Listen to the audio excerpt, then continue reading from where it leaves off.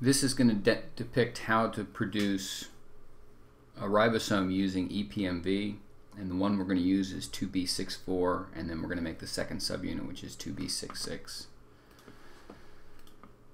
Load ePMV. I'm going to dock it over here. Right there. First things first, I'm going to go to Edit, Options, turn off Center Molecule, and take Secondary and turn it to None. Click OK. Take Backbone Representation, turn it to Spline, and load 2B64. Click Fetch. It takes a while for it to load. If you don't click center molecule, if you don't uncheck center molecule, it won't put the two ribosomal subunits in the correct orientation to one another, in the correct position to one another. I know this takes a long time, but I thought it'd be valuable to show you because you never know how long to wait. And so this way, if you're watching my computer do it, you can get an idea of how long it's supposed to take. Here it is. And let's go ahead and do the next one.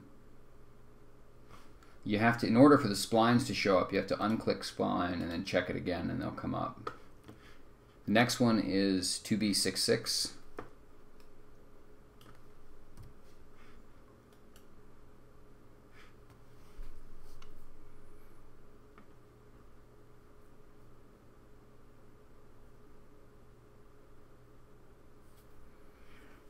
And there are a number of ways you can use this. You could go in here and find just the splines, connect them all. By the way, if you look at your force quit applications like I do, it says not responding, but it's actually working on it, and so it will probably not fail. It'll probably just eventually do it. And these are splines. If we open these, we'll see that the individual subunits that make up the ribosome are in there. I'm still trying to figure out how to colorize them properly. I might make a second video on that if I can get it figured out. I make these videos as much for myself as for anybody else because a month from now I will have completely forgotten how to do this, and so if I make these videos I'm more likely to remember. Come on, hurry up.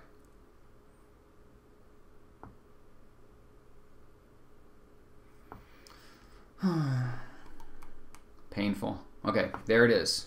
And the same thing's true. You have to unclick spline and then check it again and they'll both come up. And here they are. Notice Cinema 4D did not crash, and these are the two subunits. Alright, so I think that concludes how to make these two subunits, and these are splines.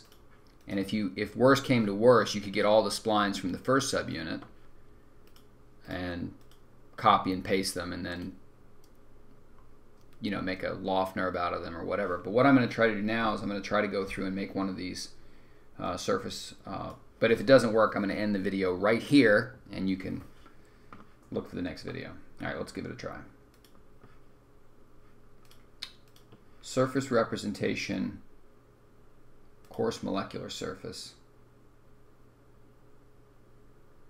It's probably going to freak out, but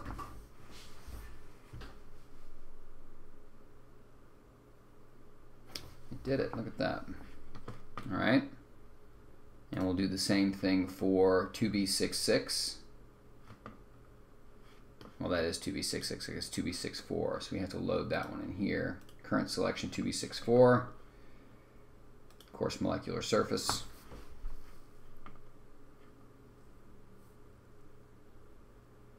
Oh, that's pretty cool.